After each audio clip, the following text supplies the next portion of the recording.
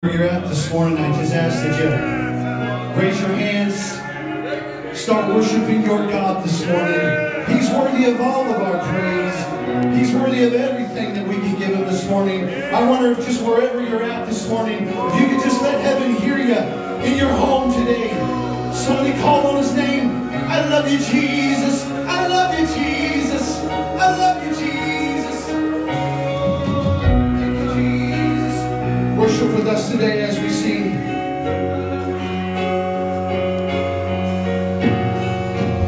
Hallelujah belongs to you.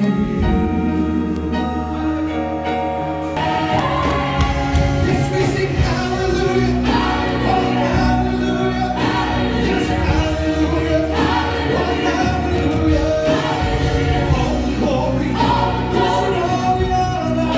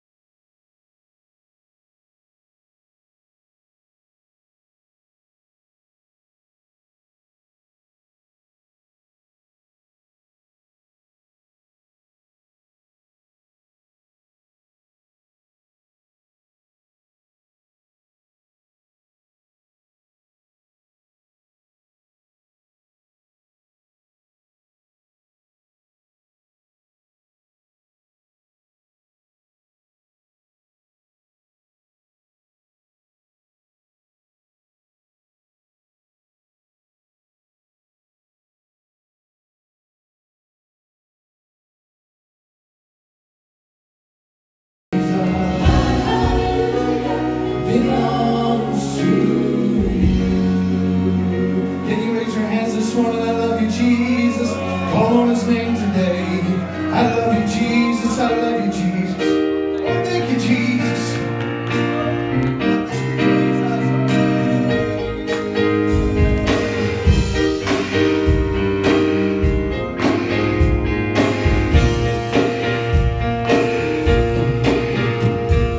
Lord, you are awesome in all of your ways. Lord, you are awesome. You are awesome, anything that has breath proclaim. Lord, you are awesome, grace with you. You tell all over, nobody like you. You're highly exalted, your name is above all names. This awesome God, we bless you.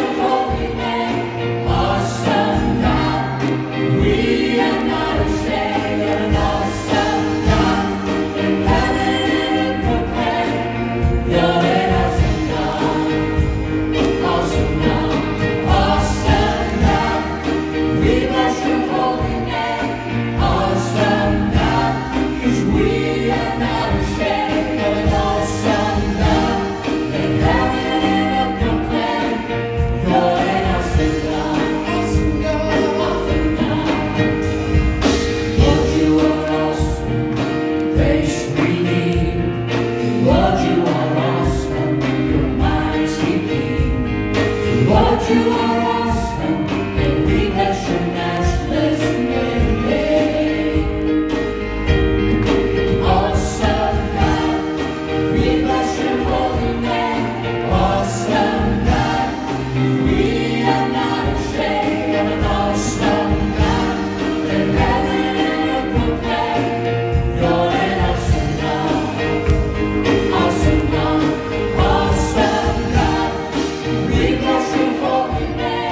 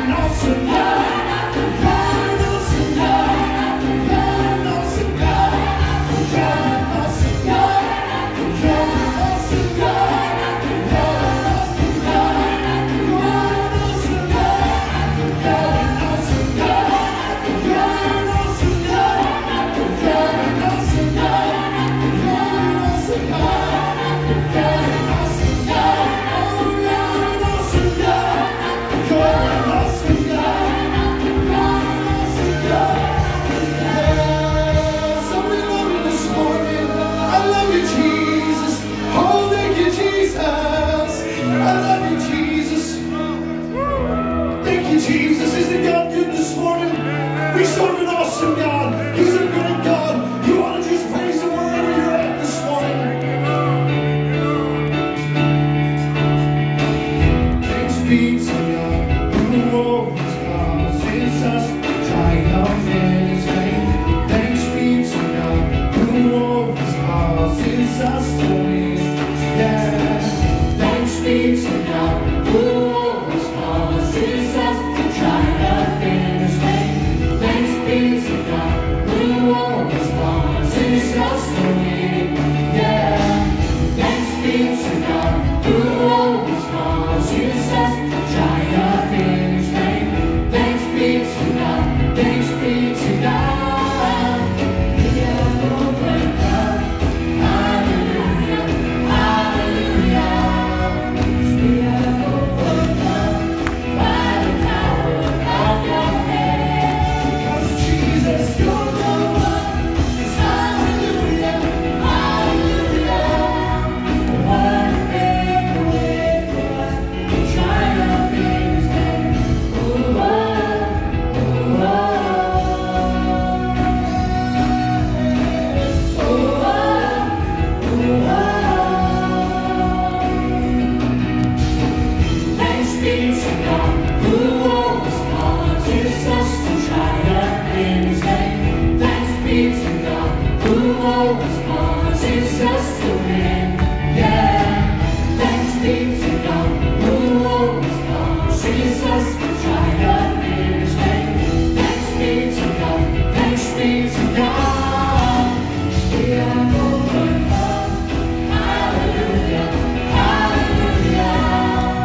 We have overcome by the power of your name. Jesus, you're the one. Hallelujah. Hallelujah.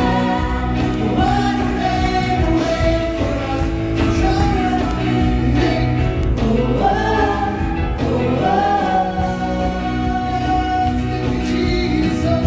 Oh, oh, oh, oh.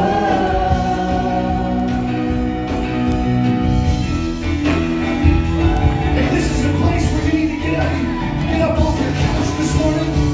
Get some room because you got to dance this morning. We got the victory. We got the victory. And everything will be alright. Alright. We got the victory. And everything will be alright. Alright. We got the victory. And everything will be alright. Alright. We got the victory. And everything will be alright. 'Cause we're on the winning side. We got the victory. And everything will be alright. Alright. We got the victory. And everything will be alright. 'Cause we're on the winning side. 'Cause we're on the winning side. 'Cause we have overcome. Hallelujah. Hallelujah. 'Cause we have overcome by the power of your name. 'Cause Jesus, you're the one. Hallelujah. Hallelujah. It's the one who made a way for us. Made a way for us. The one who made a way for us. To triumph in His name. Oh, oh, oh, oh. Yes. Oh, oh, oh, oh. We have overcome. Oh, thank you, Jesus. Oh, so we love Him this morning. Hallelujah. Woo. Thank you, Jesus. Glory to God.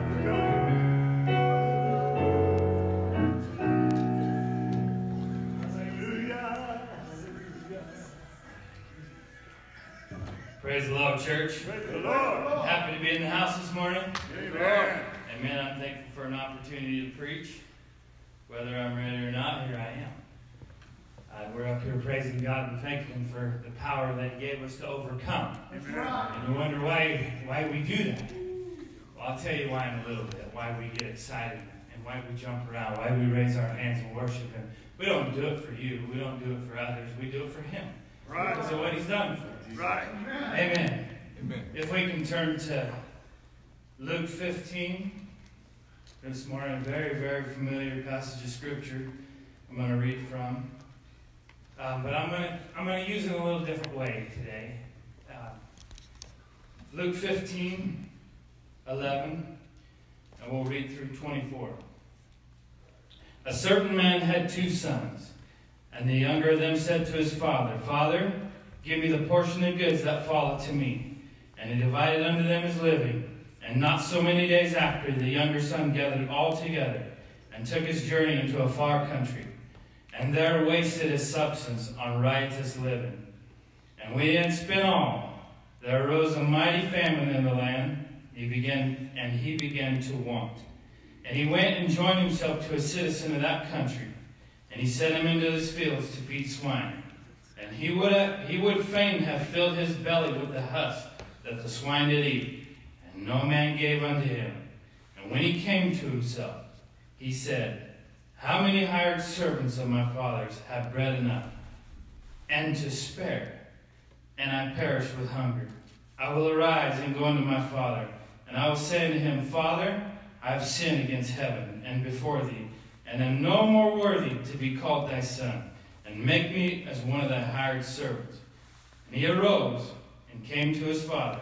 But when he was yet a great way off, his father saw him, and had compassion, and ran and fell on his neck, and kissed him. And the son said unto him, Father, I have sinned against heaven, and in thy sight, and am no more worthy to be called thy son.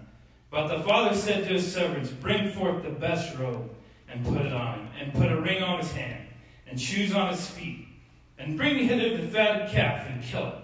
Let us eat and be merry. For this my son was dead, and is alive again. He was lost, and is found, and they began to be merry. Let's pray this morning. Father God, we thank you for this word. We ask you, Lord, to touch our hearts and touch our minds, God. God, we want something from you this morning. God, help us to get something out of this word. In your mighty name, in the mighty name of Jesus. Amen. You may be seated. As I said before, this is a very, very familiar passage of Scripture. We know this to be likened unto a backslider that leaves and returns to the church. I want to use it in a little different way this morning, and I'll get to that later. I want to use one scripture there. And this pertains to everybody. This pertains to the backslider that left and comes back. It pertains to the lost sinners. It pertains to, you may be in the church and you may be cold a little bit, but you need to get right. And I'll get to it later. The story is about a young brother, took his inheritance, went out and he wasted it on riotous living. He was wild and uncontrolled. He wanted, and it seems, I see this pattern a lot of people that were raised in the church, they go out and they want to be the wildest, craziest, and you see it all the time. And that's what this young man did. He went out to seek pleasures and to fulfill his fleshly desires, if you will. Yeah. There came a day when the money ran out. Yeah. He could no longer afford the pleasures that he went after, that he desired.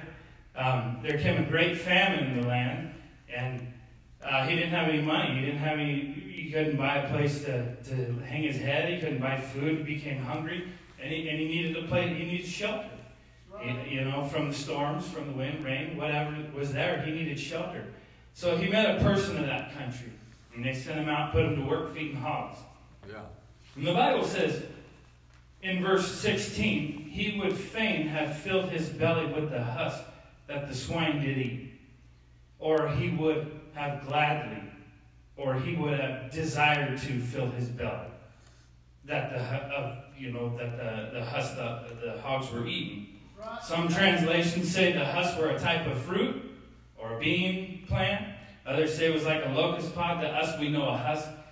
To us, a husk is a round corn cob. Right. But whatever, regardless of what it was, he became hungry. He wanted something. And in 17, if I could draw your attention back to there, and when he came to himself, he said, How many hired servants of my father's have bread enough to spare, and I perish with hunger? And that's where I want to take my title. And when I came to myself. My title is The Day I Came to Myself. The day Rory Paker came to himself and realized, I I need help. Right.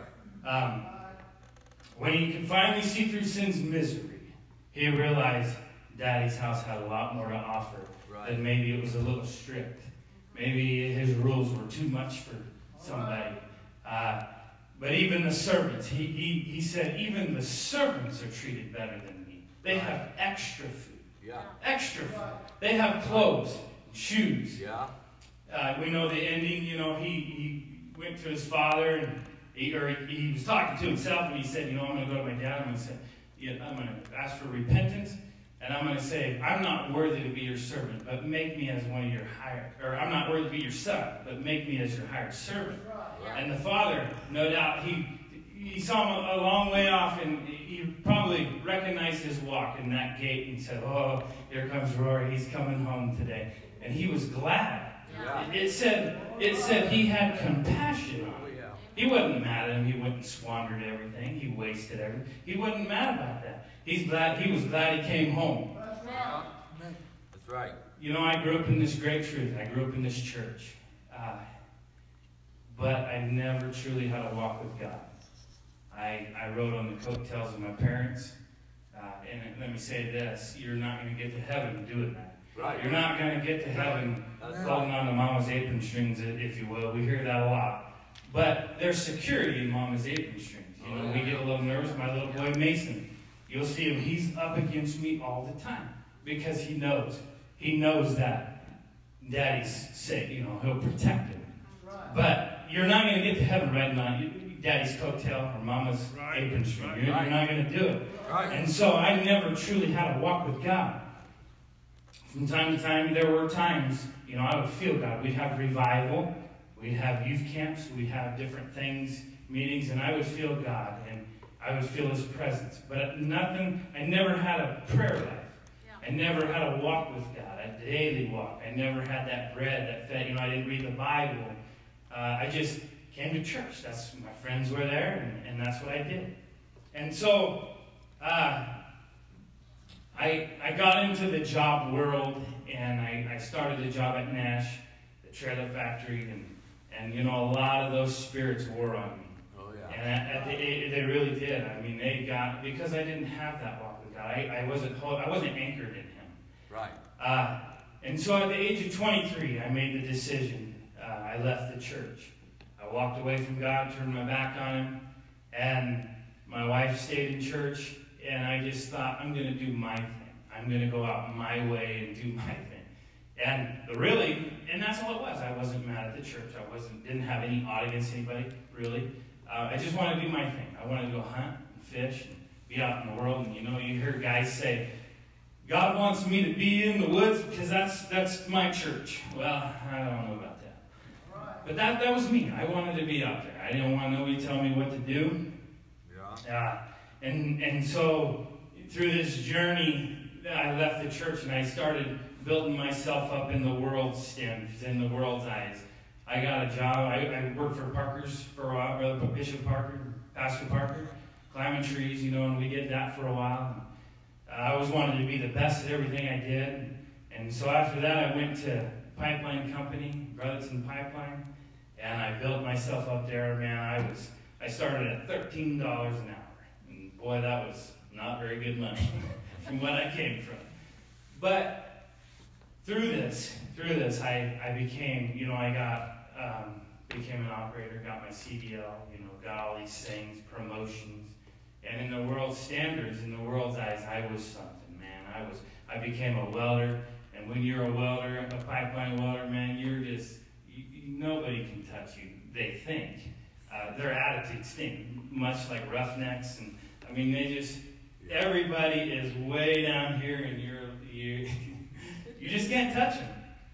So I built myself up in the world. I was blessed enough to excel at pretty much everything I did. Not bragging, but just God, He blessed me that way. And so through time, I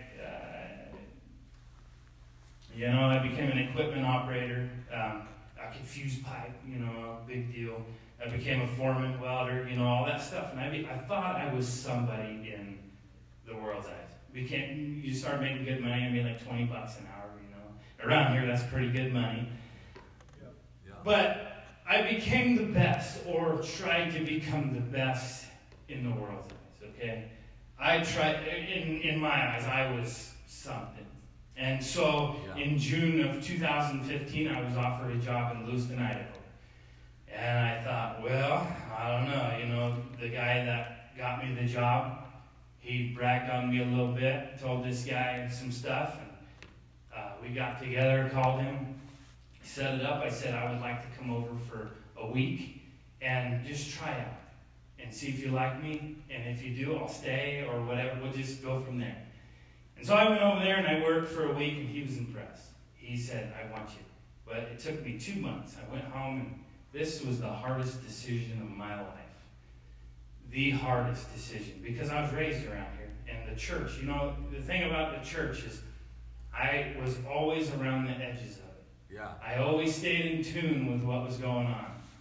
You know, but I never, I don't think I stepped foot in the church for many, many years. Honestly, I just kind of didn't want to be in the church. Anyhow, so that was in August of 2015. I took the job, hardest decision of my life. I cried. I had a migraine. I was welding that day out in Union. We did a cutoff. I remember details of where I was and what I did.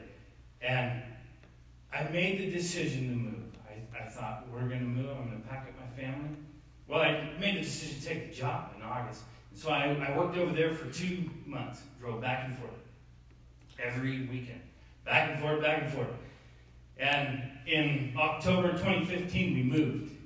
We packed up everything, and I told my wife, I said, you know, I think this is good. You know, I tried to sell it to her. You know, I knew what I was doing. I was running. And you're even farther away from, you know, the church.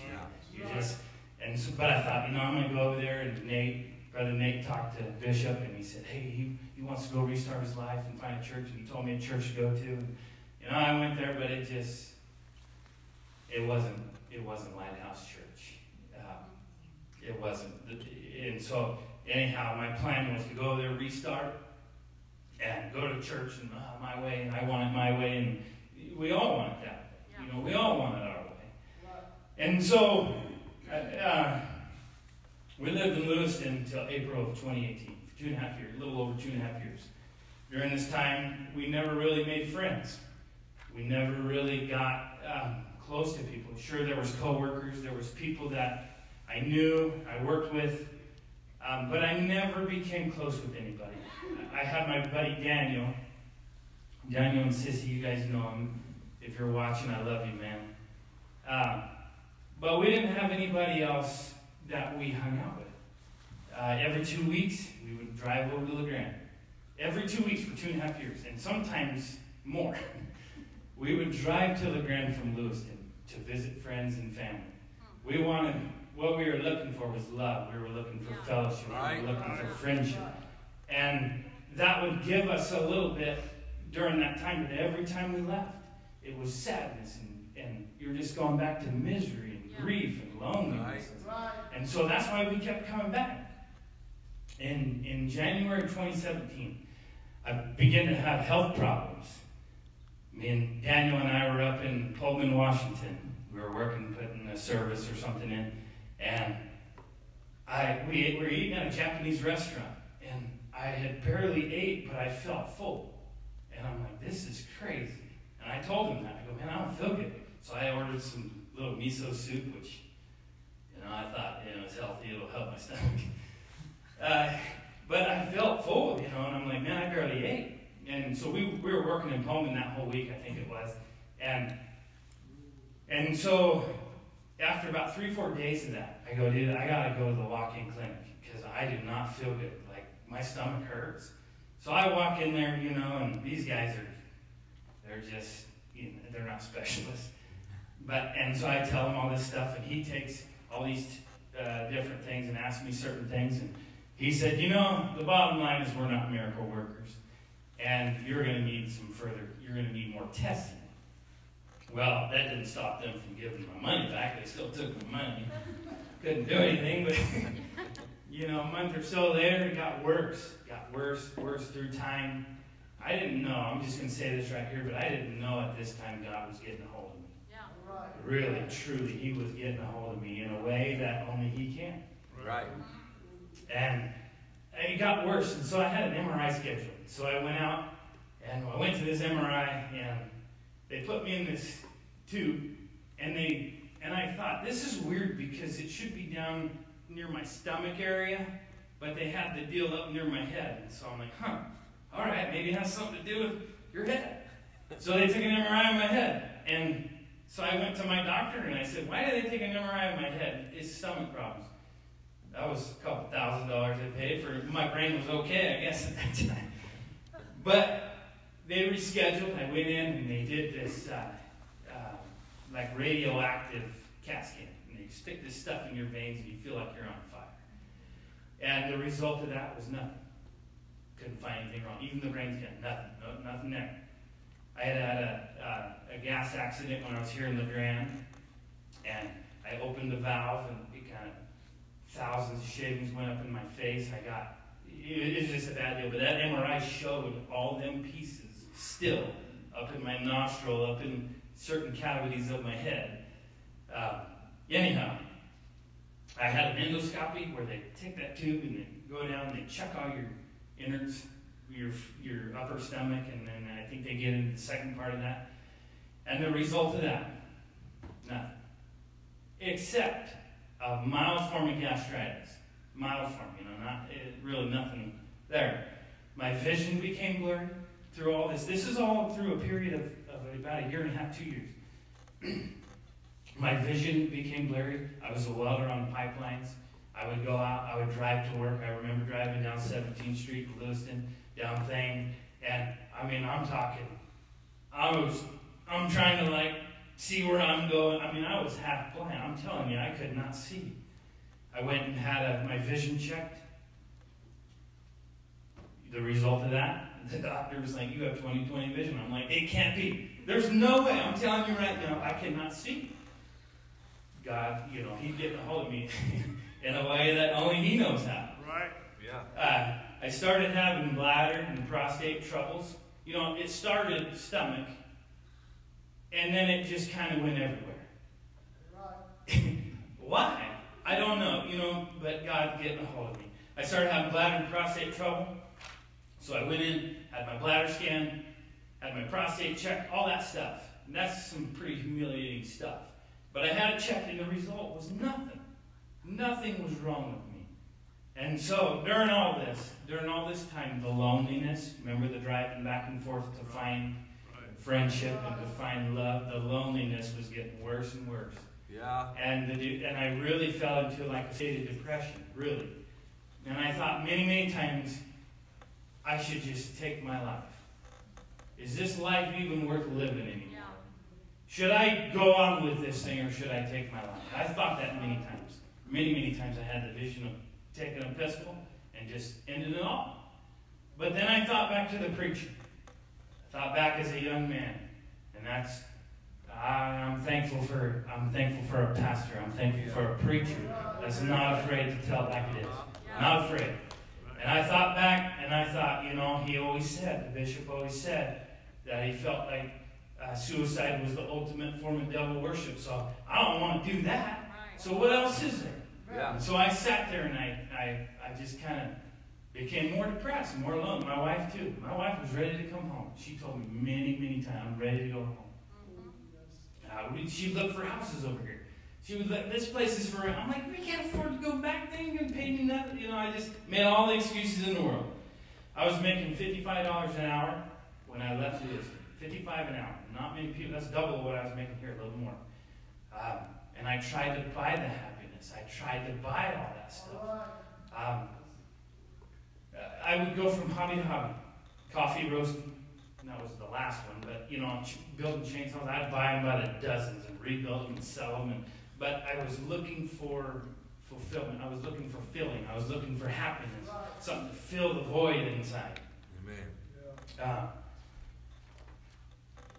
In 2018, this was probably the most memorable part of my coming back to church. There was a baby dedication here. I think it was February 2018. There was a baby dedication at this church. And we've dedicated all our kids. We've always done it. My wife did. I was out of church for 12 years. And so during that period of time, in 2009, I was out of church. Micah, he was dedicated, but my wife had brought them to the church and dedicated them. And so she wanted to dedicate my daughter. We lived over there. We were coming over anyway. And I'm like, well, go ahead. And she wanted me there. You need to come. Push me. And I'm like, I don't want to go to church. And I don't want anything to... I mean, I did. I wanted everything to do with the church. Yeah. But yet I couldn't humble myself enough to do it. And so we came, and I'll never forget. Many of you have heard this before, but I'll never forget because this was the turning point in my life. Right over here. Right over here I stand. And they went down the line, and they prayed for all the families and the kids and whatever. And I was standing right there, and Sister Parker, she puts her arm around me. And if I cry, you forgive me because it means a lot to me. Go ahead. Yeah. It means the world to me. Because I felt like somebody cared. Right. And when she put her arm around me, I thought, I don't know if I thought it or felt it, but it was like home. This is home. This is where the peace. Glory. This is where I need to be. Those were the things I thought. And it was a couple weeks later, and this is where I came to myself. I go back to verse 17. This is the part where I came to myself. I finally had enough. I was in my shop. I don't know if I was roasting coffee. I don't know if I was building chainsaw. I don't remember. But what I do remember is I had had enough. And at this time I was having like dreams of Bishop preaching. And he was in my head. And I'm just like, what is going on with me? What is the deal here? And I finally had enough. And I looked up with tears rolling out of my eyes. And I gritted my teeth. I was in my shop by myself. And I said, God, if you'll make a way for me to get home, I'll go right now. That's what I told him. I'll go right now. I was sick of it. I was sick of the life I was living, the misery, the shame, all that stuff. Yeah. I came to myself in the shop that day. April 1st, just last Wednesday was 2 years since I prayed through it. 2 years since I prayed through it. Look what God has done. I would never dream, never in a million years dream I would be standing before you preaching. Never. But that's what God can do. Right. God can make a way when there is no way. Right. But here's the deal, and I'm about done. There's going to be a time in your life, whether you're a prodigal, whether, like I said before, whether you're just straight up sinner and you're looking for something, or whether you're in the church lot. There's got to come a time in your life where you come to yourself and realize there's more to this. I need to get God in my life. I need the Holy Ghost in my life. I need the power of Him to show me what to do in this life. You got to come to yourself. And, you know, it's like, are you tired of living in sin? Are you ready for a change in your life this morning? Much like I was ready over here. I was ready for a change in my life. Yes. The beautiful thing about it is, if you go back to verse 24, this is the beautiful part of it. This is where, you know, the Father had compassion and He ran. And why did He do that? He said, for this my son was dead and is alive again. He was lost and is found. See, I was lost. I was in a lost state. Right. But the Lord found me, you know, in only His way. Everybody He deals with people differently. But this is how He dealt with me. And I'll tell you what, when I came back to church April 1st and I prayed through, it wasn't, I don't know, I was ready, I guess. I truly, I was sitting back there in the third row where I always sat, and I thought, all right, well, the altar call, I'll go up there and, you know, just show that I was dressed up, playing the part, you know. I hadn't stepped in church in years. And I came down and I passed the back, and Dion was back there. If you're listening, Dion, I love you too. And I said, can you go with me? I didn't want to go by myself. I wanted somebody to go with me. I said, come on, man, come with me. And And I came up here, and I stood between the two chairs, kind of right in front. I'll never forget it. And it was like a magnet. It's like my hands were steel, and a magnet grabbed them, and just, my arms went up, and I just started speaking in tongues right there, prayed through the Holy Ghost. I don't know. God deals with us in different ways. I don't know what your situation is. I don't know. But there's got to come a time where you come to yourself and you realize, I need God. Right. I need His power. I need this Holy Ghost that I keep hearing about. And the thing about it is, if you experience, we could tell you all day long. We could tell you till we're blue in the face about the Holy Ghost and how beautiful it is. Yeah. But until you experience it for yourself, you'll never know. Right. When I prayed through this sickness, so I'll get back to the sickness part. When I prayed through right there, the sickness was gone. Oh, yeah. Gone. I can't explain it. I don't know. And that's how I know that God was dealing with me. He was just, nobody could find. The doctor said I was good. But I knew something wasn't right with me. And the Bible says in 2 Peter 3:9, it's not His will. This is the last part of that scripture. But it's not His will that any should perish. Right. He don't want you to perish Right. this morning. But that all come to repentance. Oh, yeah. All come to repentance. And that meant me. Even I went 170 miles or so away from here, trying to run, trying to do my own thing. But even that far, and that's not far, a lot of people run farther. But even then, He still drew me back. Right. And I'm thankful this morning. I'm thankful. Yes. He gave me a chance. Luke 19:10 says, "For the Son of Man has come to seek, and to save that which is lost." If you're in a lost state this morning, God's seeking you. Yeah. There may be things in your life coming. Right. There may be, and you don't know why. You don't know why these things are happening. But it just may be that God's trying to get your attention. And if you get to the point where I was, where you're just tired of it, and you say, "Okay, God, I'll give you a try this morning," you ought to do that. You ought to respond to it. Yeah. You ought to respond to what He's Yes. dealing with you for. Yes. And, this repentance thing, this Holy Ghost thing, what is it? Well, repentance, we all know. We hear it all the time, and we're always going to hear it. Why? Because we want you to experience it. Right. We don't want to just experience it for ourselves. We want you to experience it. But repentance is asking forgiveness. It's asking God, "Hey, God, I'm sorry. I won't do it again." And you turn away, 180, and you walk away from it. And you get baptized in Jesus' name, and the Holy Ghost comes. I pray this morning, I'm done. I pray this morning that my words may help you. I know it's not much, but in my feeble way, I hope that somebody comes to themselves this morning. Amen. Yes. Thank you, Jesus. Thank you, Lord. Praise the Lord, everybody. Praise the Lord. Thank you, Brother Rory. That was wonderful preaching. It was. There was a day I came to myself. The law had a little bit to do with it, but it was mostly God. God controls everything. By every situation, He's in control of. Thank you, Brother Rory. I have a few prayer requests I'd like to mention this morning. Sister Lupe would like us to pray for her Uncle Salvador and his wife. Sister Beverly wants us to pray for Dalton, Braden, Dana, Kira, and all their family. Sister Veronica would like us to pray for her sister and her family. Please pray for Sister Charity, her recovery from surgery, and her Bible studies and her family. And also Sister Wendy Hoyt's very sick. She needs prayer. So let's keep these in our prayer, in our thoughts when we pray for these people. Sister Vicky as well. I have a couple things I need to talk about. We have the church building is closed down to the public.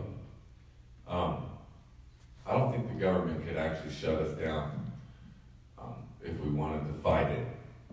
But we're doing this out of compliance, mainly because we're trying to be a light. This is the Lighthouse Church.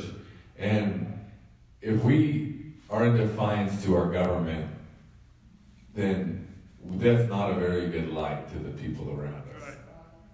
And the people that see us being defiant, could use that against us, and that's not a Christian way. Even Jesus Christ was subject to the laws of the land of his time. And he was God. He is God. And so we should be subject to our governor and what she imposes on us. And it's not fun. Don't get me wrong. This is not fun. It's not fun to have church online. It's not fun to be pretty much the only one here this morning. Nothing's fun about this. Nothing is fun. I mean, the only fun thing I can think of this is I get to spend more time with my little girl because she's home and I'm home. But other than that, that's the only bright spot in this whole scenario. But the reason I'm saying this is because we've had some young people in our church that have come and opened our gym. And we're playing ball in our gym. And you know that you shouldn't do that.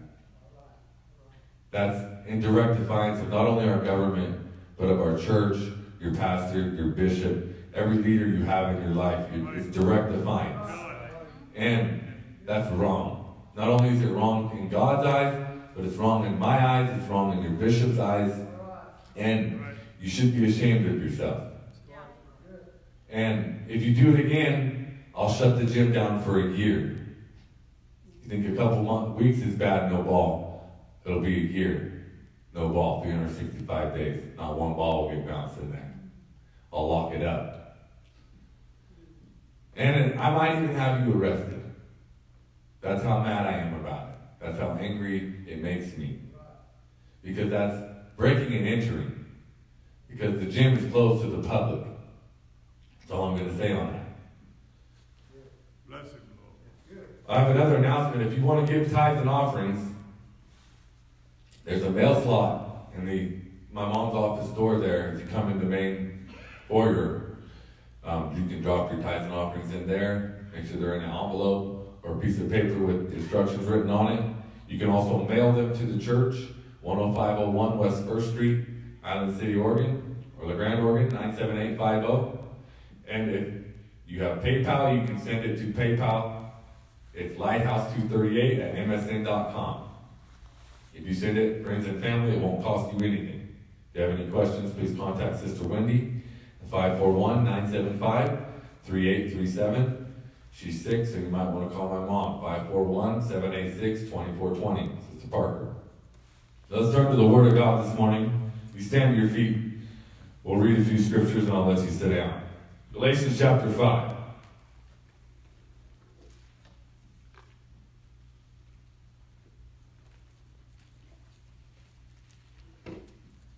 We're going to start at verse number 13. For brethren, ye have been called unto liberty. Only use not liberty for an occasion to the flesh, but by love serve one another. For all the law is fulfilled in one word, even in this, thou shalt love thy neighbor as thyself. Lord, we love you this morning. We ask that you come and you speak to us in the remainder of this service. We thank you for what you've already spoken to us. Lord, open our ears that we can hear your word. In Jesus' name we pray. Amen. You may be seated. So, he addresses this setting of scripture to the brethren, which would mean the church. And with what Brother Rory was talking about, being part of the body of Christ. If you're not part of the body of Christ, the main way you get in is you read and obey Acts chapter 2, verse 38. That's the first message that was preached. Peter preached it to the Jews in Jerusalem. He told them, when they asked him what they should do to be saved, he told them, repent, be baptized in the name of Jesus Christ, and you shall receive the gift of the Holy Ghost. The Holy Ghost is the promise which was promised to you. Clear back in Isaiah. So, if you want a Bible study on that, you can call me. My number is 541-786-1656. I will give you a Bible study. I've been teaching Bible studies over FaceTime, and I want to do more. I have open slots every day. So call me. We'll schedule a Bible study. If you look in Galatians chapter 5, verse 1, the first verse of the chapter we're reading out of, Paul told them to stand fast, therefore, in the liberty wherewith Christ hath made us free. And be not entangled again with the yoke of bondage. So, we all have bondage, or we, at some point in our life, we have bondage. And God is a God that can deliver you from that, okay? And that's what our church is all about, okay? Our church is all about living in freedom. A lot of people think that we are, we have all these rules and regulations and they don't let you do this and they don't let you do that. But on the contrary, we allow you to live a life. We provide you with means and an opportunity to live a life that's free from sin. You're not bound by sin. I don't have to get up and smoke a cigarette first thing in the morning anymore. I don't have to get drunk so I can go to sleep. I'm not bound by those things. But Paul said to stay away from that stuff, okay? Once God has delivered you from those things, that you should stay away from them. What I'm talking about this morning, my title this morning would be, you are at liberty to serve. God has given us liberty this morning to be a servant. Amen. When you think of the word serve, I think of server. And everybody likes a good server, right? Or a good waitress. And I married my waitress. She don't get tips anymore, but she gets account. She gets a bank card to the account. My next server, we won to God. We've been teaching Bible studies too, and they got the Holy Ghost. They've been coming to church. So if you wait tables on me, you know I'm after you. But because I like servants, okay, I like to be a servant. And you think, well, you're up there preaching and telling people what to do, and no, really, a preacher is a servant. And like if you think about it, when you go to a restaurant and they come up and they take your order, they go and they write down exactly what you want. No tomato, light salt, low ice, whatever kind of specifics you have that you like. Okay, they go and it's their job to make sure that those things are fulfilled for you. Well, that's my job this morning. Okay, my job this morning is to take your order. But it's kind of hard when I can't rub shoulders with you and I can't talk to you.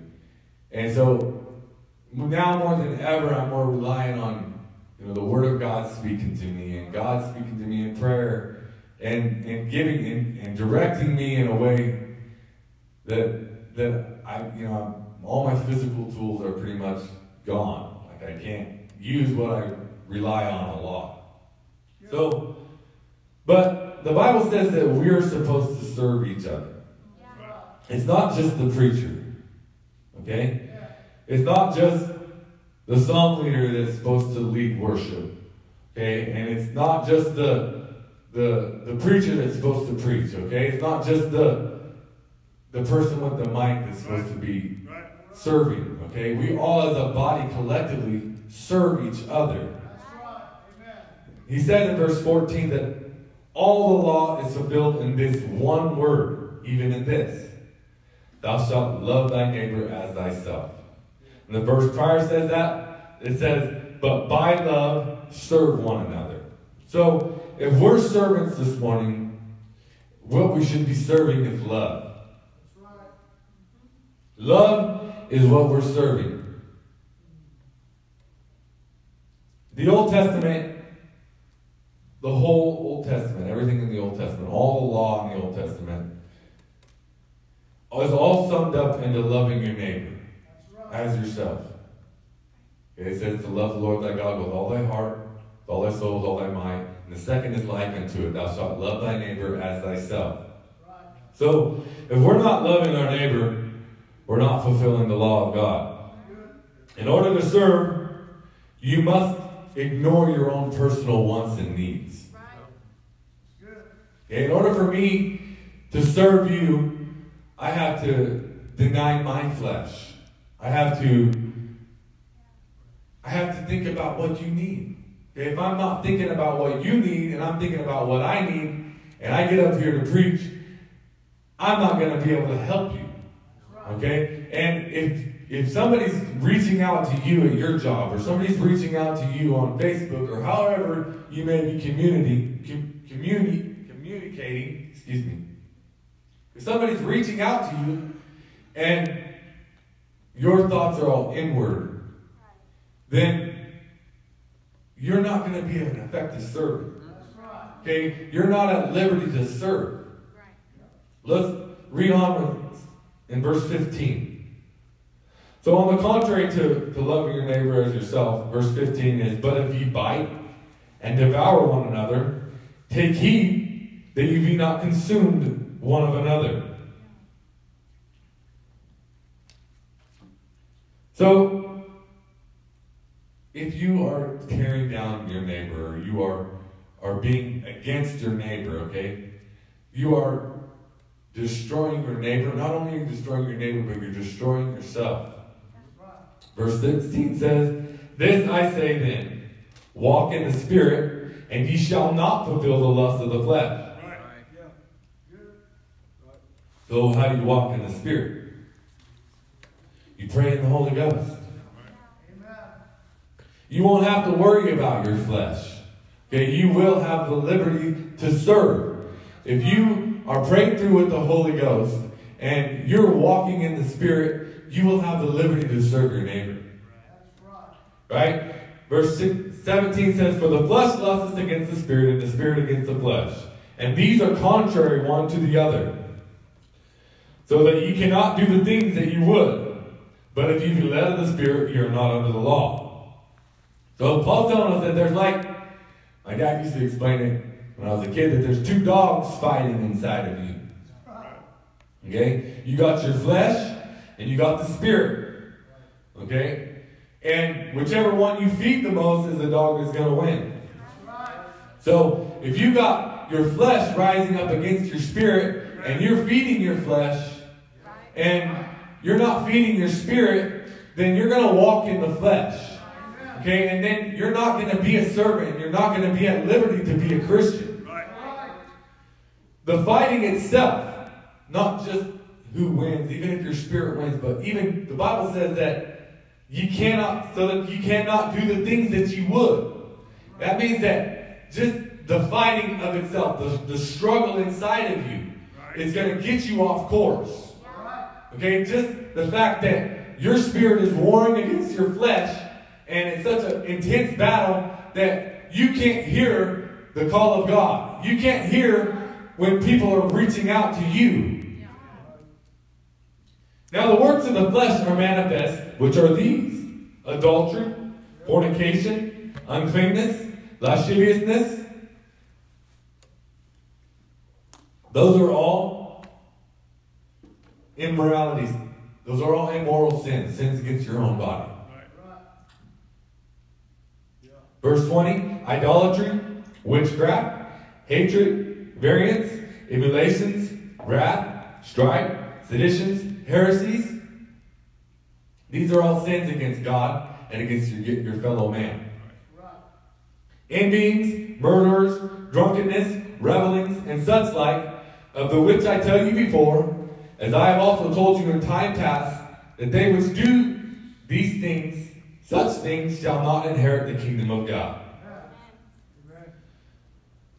So, if you have the works of the flesh this morning, then there's no way you're being led by the Spirit.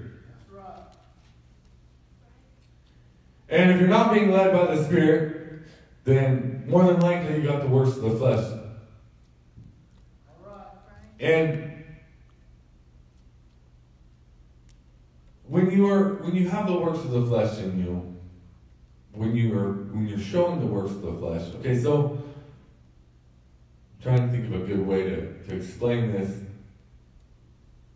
So these are signs, outward signs. Okay?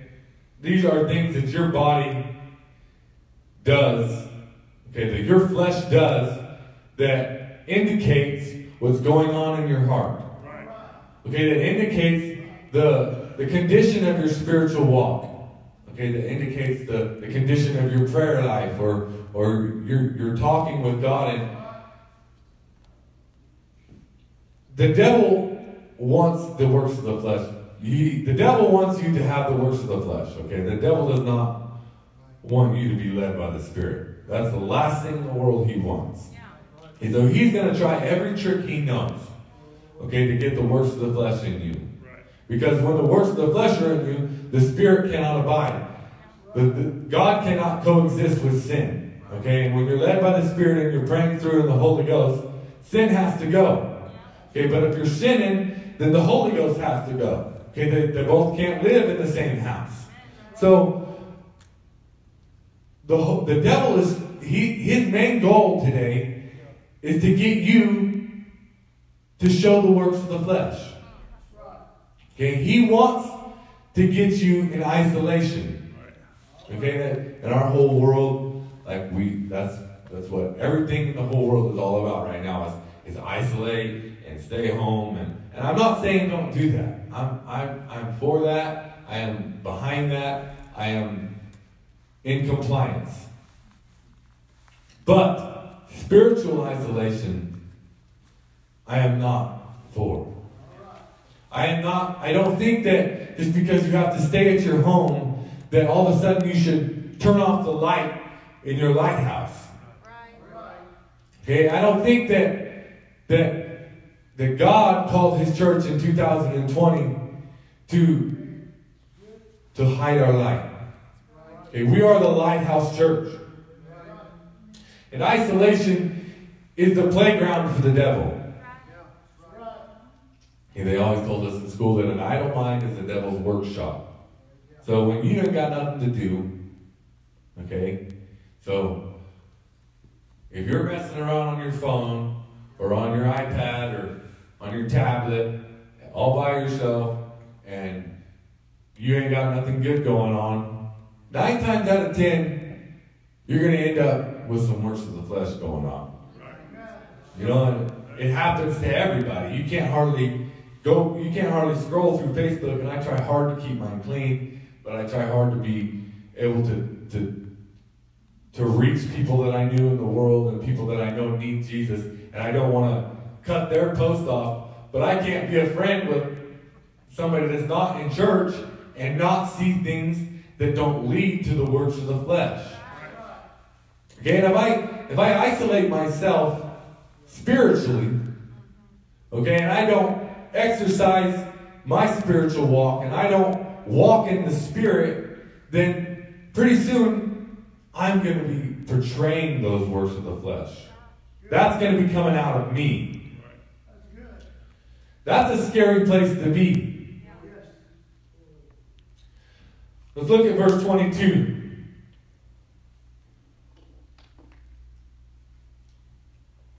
But the fruit of the Spirit is love. There's that word again. Joy, peace, long-suffering, gentleness, goodness, faith, meekness, temperance. Against such there is no law. Yeah. So, why does he call it the works of the flesh and the fruit of the Spirit? You know, usually when we talk about bearing fruit, we're talking about, you know, having spiritual babies. And that's bearing fruit. But this fruit of the Spirit is talking about, say, you have an apple tree, okay, in your yard. You have an apple tree, a pear tree, and a plum tree. And that tree, every year about this time of year, starts bearing buds. And those buds, they turn to flowers. And those flowers, they turn to fruit. And the tree stands there like this, and its fruit's hanging off.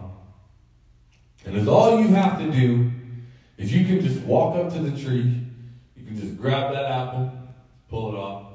You can even wipe it on your shirt. I never do. I just take a bite out of it. Or you can walk up to that plum tree and just grab a couple plums, pop them in your mouth, and spit out the seeds. And you partake, you consume the fruit of that tree. So, if you're led of the Spirit, you should portray the fruit of the Spirit. Okay, so we already talked about the works of the flesh, and we're past that, okay? So if you're still struggling with the works of the flesh, you need to pray more. You're not going to bear fruit of the Spirit. Okay, but once you get past these works of the flesh, and once you overcome some of this stuff, all of this stuff, then you can bear the fruit of the Spirit. Okay? You will be at liberty to serve somebody the fruit of the Spirit. Okay, so a consumer or a person that you work with, or a person that is your neighbor, or a person that you come in contact with, however you come in contact with them. Okay, they should be able to walk up to you, okay, and look at your tree, okay? You should be a tree that bears fruit of the Spirit, okay? And they should be able to walk up to you, and in a time of need like today, they should be able to walk up to you and grab some joy. Okay, and they should be able to eat, and they should be able to partake of your joy. Okay? And that's what the fruit of the Spirit should bear. That's what your job is. Okay? You are a servant. Okay? And you should be serving these fruits of the Spirit to people that need them. Okay? Love is the very first fruit of the Spirit that he's talking about. And love goes a long way. If you're mad at somebody this morning, if you got some sort of whatever you got going on, that's not love. That's not fruit of the Spirit. Okay, you can take care of all these works of the flesh, okay, and let a little bit of bitterness, or a little bit of not loving your neighbor take you right out of this category of fruit of the Spirit and right back into the works of the flesh. If you're mad at somebody this morning, you need to pray through. You need to get over it. If you don't have joy this morning, I know the world's crazy. I know it's hard to look at the news and to look at Facebook or look at all these things that we're surrounding ourselves with and not feel depressed. I mean, that's the main job of the media, in my opinion, is to scare you and depress you and give you no hope. Because they don't have hope. You understand what I'm saying? You are the light of the world. Okay? You are the hope that the world needs. And if you don't have joy this morning, okay, if you're moping around and dragging around with no joy, no love this morning, then you need to pray through.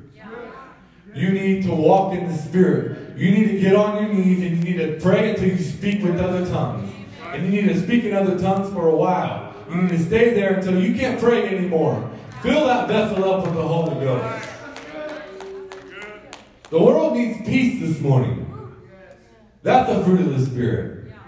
There's no peace. The only place that's peaceful in the whole world is the church. That's the only place where there's peace. And there should be peace in your home.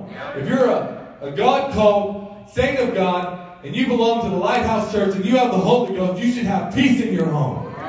You should be able to walk into your home and feel love, joy, peace, gentleness, goodness, faith.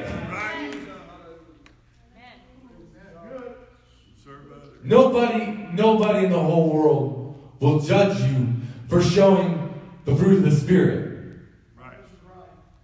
Okay? They're not going to say, oh, stay away from that guy. He's too joyful. Or he has way too much peace. That's not reality. God didn't design it that way. Let's look at Matthew chapter 10. God's been leading me to this passage of Scripture for weeks now. And so let's read it. There's a lot in this little passage of Scripture. And you can study it. And I'm sure an older, more experienced preacher could preach an hour and a half on these first 10 verses. And when he had called unto them his 12 disciples, he mentioned them as disciples, okay? He gave them power, which is the Holy Ghost.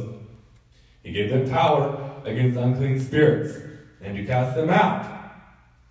Not only did he give them power to live above that, but he gave them power to cast them out of their neighbor. And to heal all manner of sickness and all manner of disease.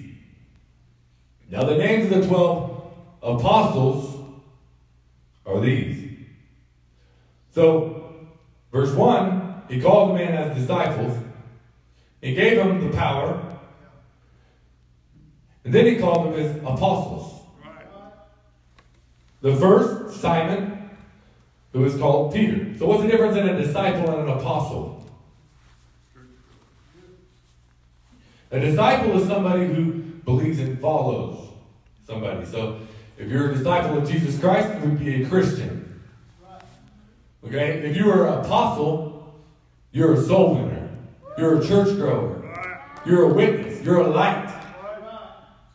The first Simon, who is called Peter, and Andrew his brother, James the son of Zebedee, and John his brother, Philip and Bartholomew, Thomas, and Matthew the publican, James the son of Alphaeus, and Lebbaeus, whose surname was Thaddeus, Simon the Canaanite, and Judas Iscariot, who also betrayed him.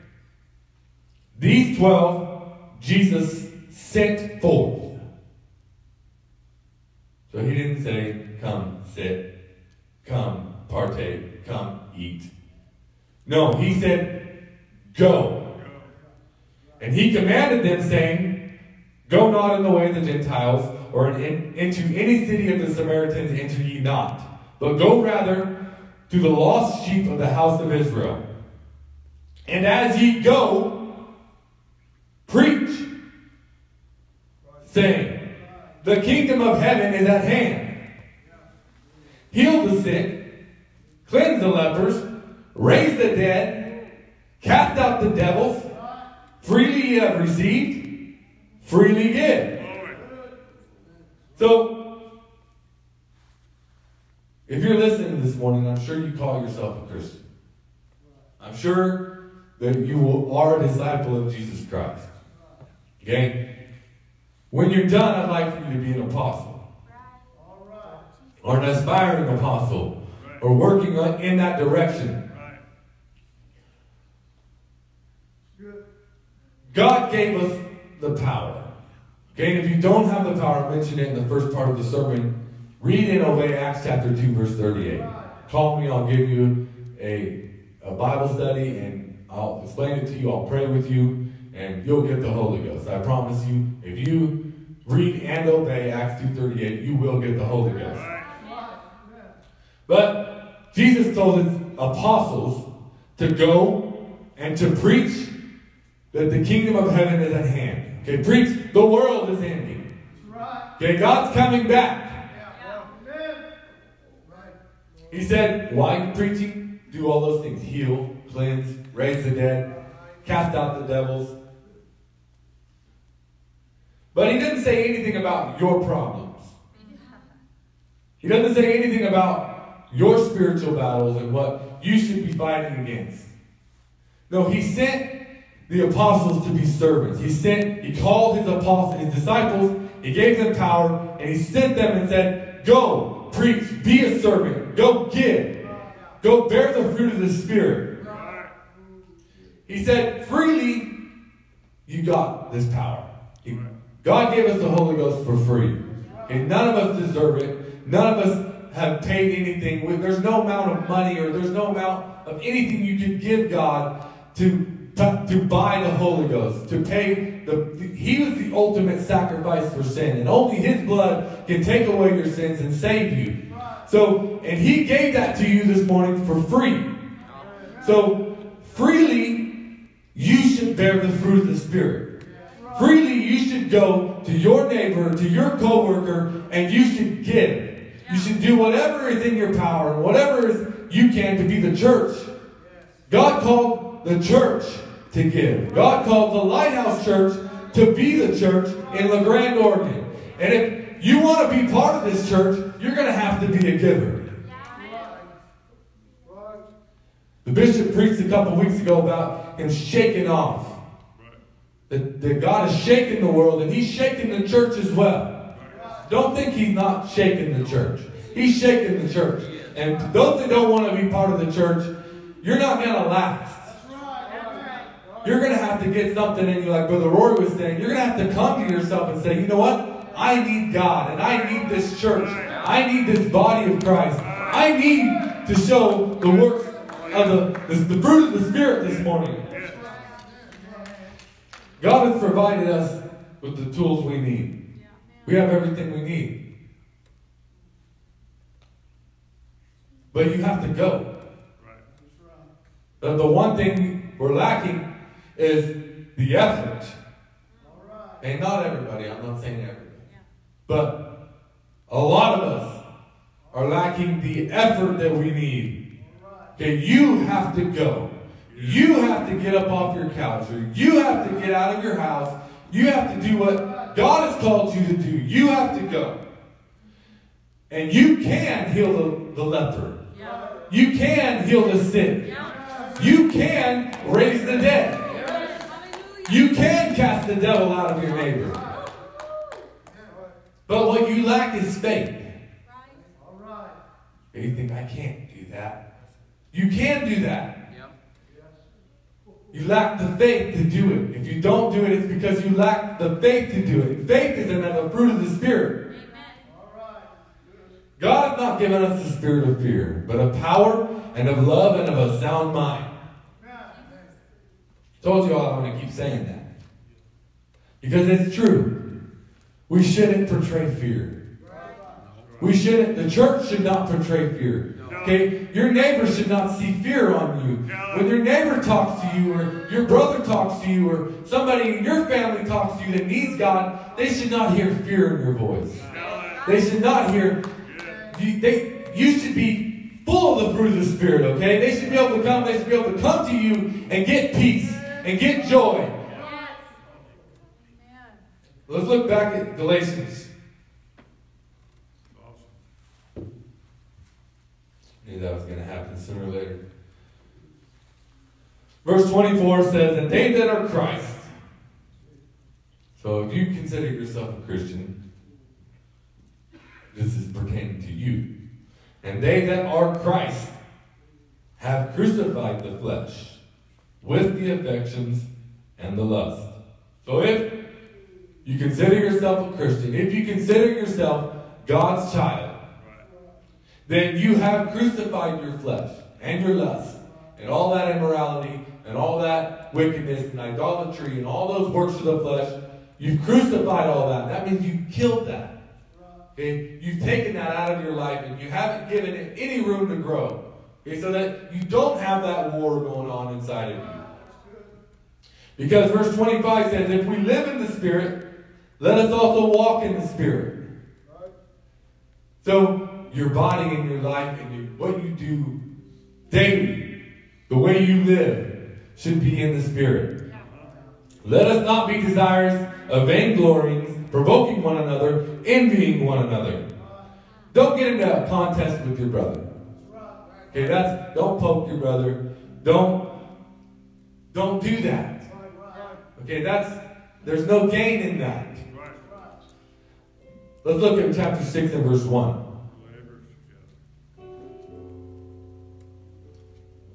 Brethren, if a man be overtaken in a fault, ye which are spiritual, fruit of the Spirit, ye that have show the fruit of the Spirit. Restore such a one in the spirit of meekness. That's another fruit of the Spirit. Yeah. Considering thyself, lest thou also be tempted. Because you're a man and your flesh, or you're a woman and your flesh, and someday you're going to need somebody to reach down and help you back up on your feet. Verse 2 says, bear ye one another's burdens, and so fulfill the law of Christ. So we should be ready to cover and recover our brother, just like you want to be covered, or just like you want to be recovered. When the tables are turned in your life, how do you want to be treated? We're the body of Christ. Okay? And everyone is needed. We need every person. We need every member of the Lighthouse Church to get on board.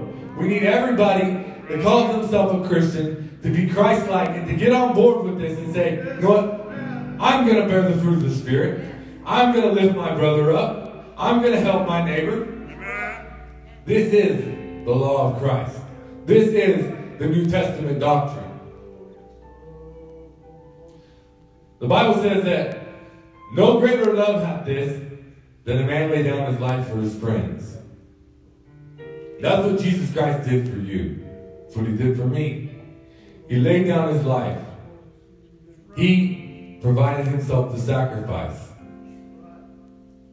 And following in Christ's footsteps, I should be willing to let God use my life. I should be willing to let God use me to help somebody else, to bring somebody else into repentance, to bring somebody else into salvation. We need to be servants called by God. The church is called by God. The church should rise to help in this hour of need. Man, this morning, if you feel like that you have something you can talk to God about, and you feel like God has been talking to you, I'd like for us to find a place to pray as Sister Megan sings the song. Let's ask God to take the works of the flesh out and let us not have to deal with that struggle right now, and let us be servants for Him. Let us be ministers of Jesus Christ.